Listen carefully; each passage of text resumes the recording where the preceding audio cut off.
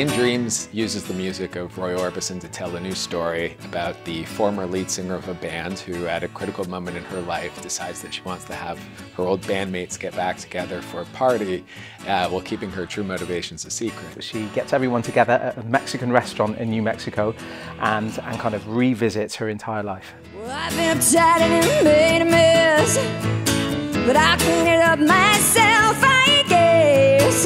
Oh, the sweet smell of success, handle me with care. I'm so tired of being lonely, I still have some love to give. Won't you show me that you really care? We like to think of it as the celebration of a lifetime. It is about Kenna looking back on her life and also deciding how she wants to move forwards with her life. Love and connections and how to hold on to those connections when life changes. Everybody, get somebody to lean on.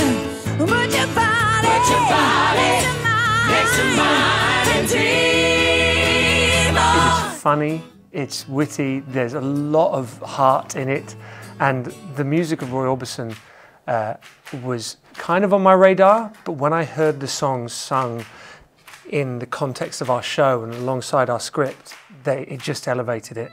And I think people are going to have a really good time watching the show. It's a great catalogue of music that maybe you don't know you know, but you'll know a lot of the songs, whether it's because of Roy himself or because of people who have covered those songs. It is a beautiful story with amazing music. With care.